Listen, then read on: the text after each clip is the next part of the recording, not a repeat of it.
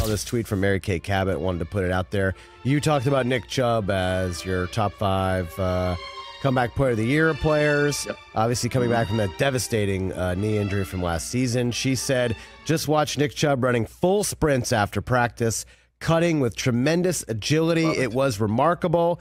We weren't allowed to film it, but Jimmy Haslam, Browns owner, watched the whole thing and looked very pleased.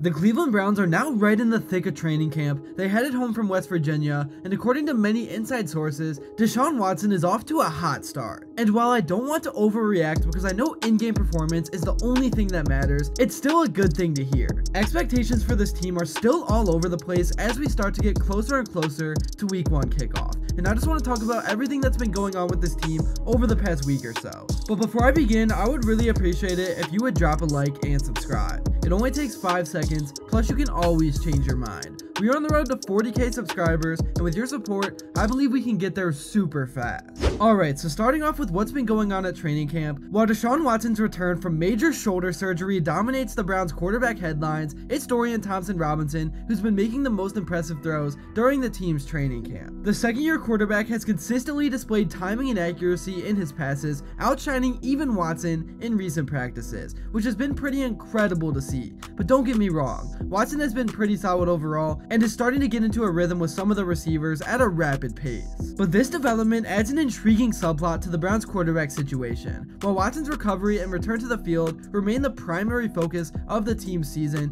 DTR's strong showing suggests he could be a valuable asset for the Browns offense. It was about a year ago at this time when we were all raving about what Thompson-Robinson did during the Hall of Fame game, and the momentum started to build for the UCLA product, culminating in him winning the backup job after the Browns traded away Josh Dobbs. So that's what's been up with DTR, but let's take a deeper dive into Deshaun Watson. This is what Kevin Stefanski had to say. He's done a nice job throughout the days that he's throwing. I thought he was doing really well. He's focused and locked in, Stefanski said of Watson's off day. Even today, proud of him for being in the huddle, giving coaching points. I think that's a huge part of this as the starting quarterback, is even on a day like this where you get an off day from throwing, it's not an off day from a leadership perspective, and he did a nice job. The off day is simply a part of the Browns' continued cautious approach to getting the former first-round pick ready for the upcoming season. Watson has been a full participant for the Browns since training camp kicked off, which is a contrast from the offseason program where he was only throwing on an every other day schedule. They don't want to overdo it. He's being diligent about what we're asking him to do, Stefanski said. Give him a day off today, he probably would have thrown if we let him, but just staying true to what the plan is here with the medical team. Training camp has marked the ending of a big offseason for Watson.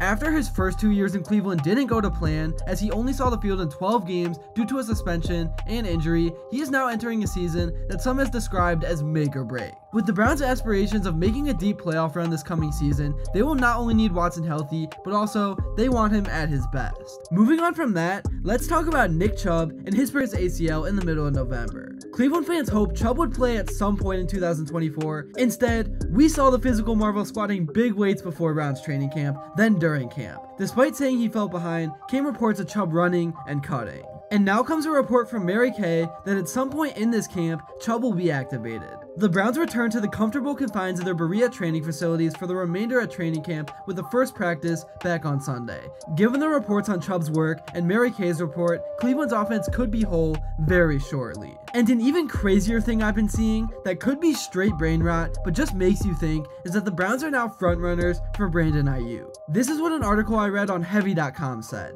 Aiyuk recently requested a trade and is seeking a new deal from the 49ers. Aiyuk has reported for camp, but has not been practicing. He's coming off a season in which he caught 75 passes for 1,342 yards and 7 touchdowns. Aiyuk was a first-round pick in 2020 and will make $14 million next season with the 49ers on his 5th-year option. There's been some buzz around the Browns and Aiyuk for a solid chunk of the offseason. Most of it has been relatively unfounded, but notable beat reporters like Mary Kay have addressed the trade rumor. She likes the idea of swapping 30-year-old Amari Cooper for Aiyuk, but also noted it's unlikely to happen. Honestly, I don't even know why I even just said all that, because outside of actual facts, anything Mary Kay reports on that's like a rumor or anything like that automatically has an over 99% chance of being false. But she actually wasn't the only one. Cam Marino of NFL Draft Buzz has the latest link between the Browns and Aiyuk. He named the Browns and the New England Patriots as the top suitors. As a personal fan of this team, in terms of like a chance to make it to the Super Bowl, Amari Cooper has to be on this team. and there's no ifs, ands, or buts about it. And I think him alongside Juedy and then David Njoku at tight end could form a top 10 receiving unit in the league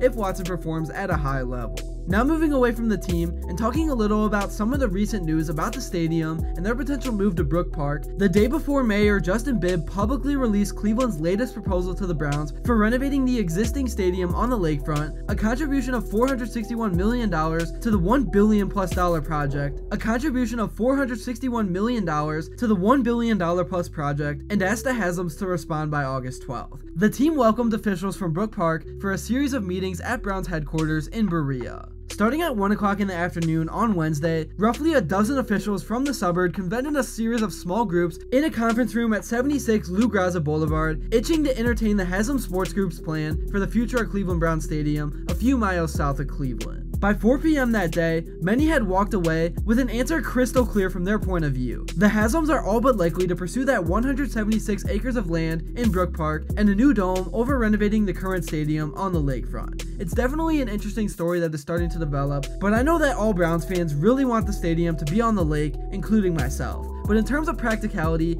it would make sense to have the dome because outside of football, you could actually use the place more than 15 times a year. But let me know what you guys are thinking. One last thing I want to talk about before I end off this video is what's been going on with the Browns defense as of late.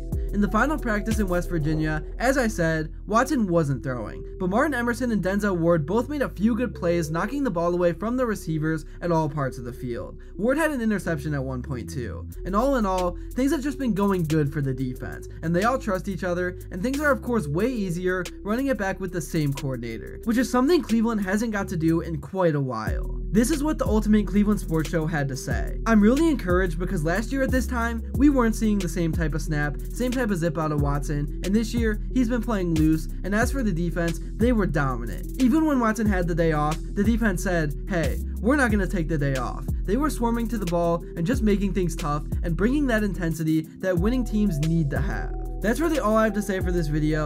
Let me know in the comments below what you agreed with and what you disagreed with. And also, if you enjoyed, please be sure to drop a like and subscribe because your support truly does mean the world. And until next time, I will see you all later.